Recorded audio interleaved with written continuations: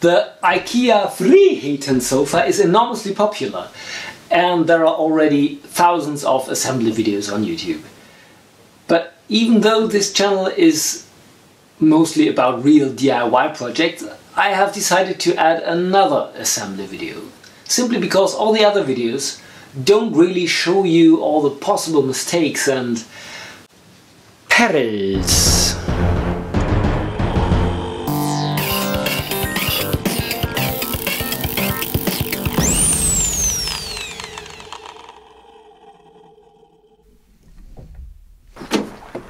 By the way, I've bought the sofa with my own money for my own living room, and I've not been sponsored by Ikea in any way. The Friheten, does that sound Swedish, comes in 3 large boxes. I strongly recommend to handle them with 2 people. In fact, you should do the whole assembly with 2 people. And there might be better means of transportation than a wheelbarrow. First, unpack the boxes. Some parts are stored inside the chaise section.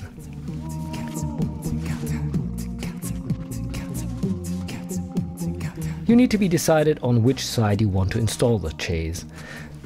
The sides of the chaise that remain visible are covered with fabric, which is attached with Velcro.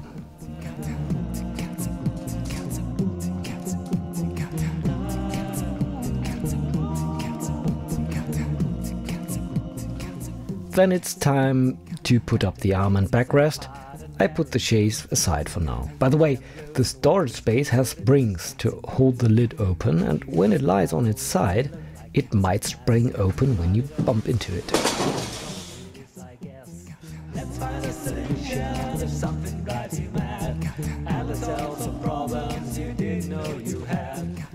The arm and backrests are connected with 2 pins, and this is definitely easier with 2 people.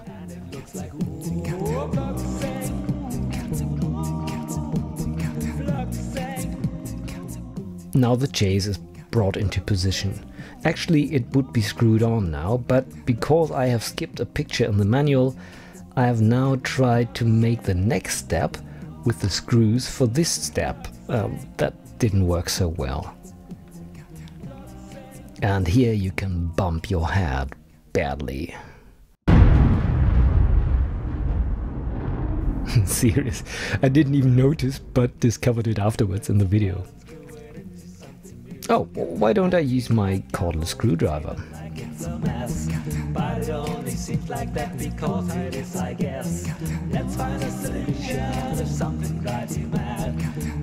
In the last box there are the main seat element and the extendable ottoman.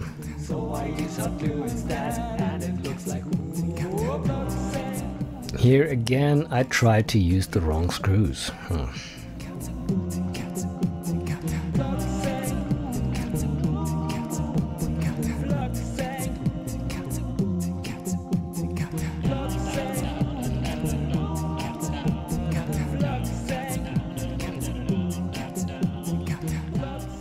Then the feet are screwed on. By the way, they are made of quite hard plastic and left some scratches on my floor.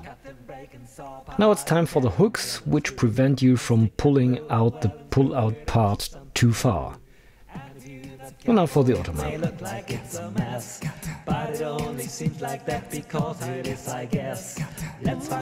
First the wheels are attached to the pull-out part and then the pins which grip into the hooks. My specimen had one of them drilled wrong. I didn't want to go on another day trip to Ikea and tried to mount them anyway, and it actually works. And that was basically it. All that's left to do now is to unpack the cushions.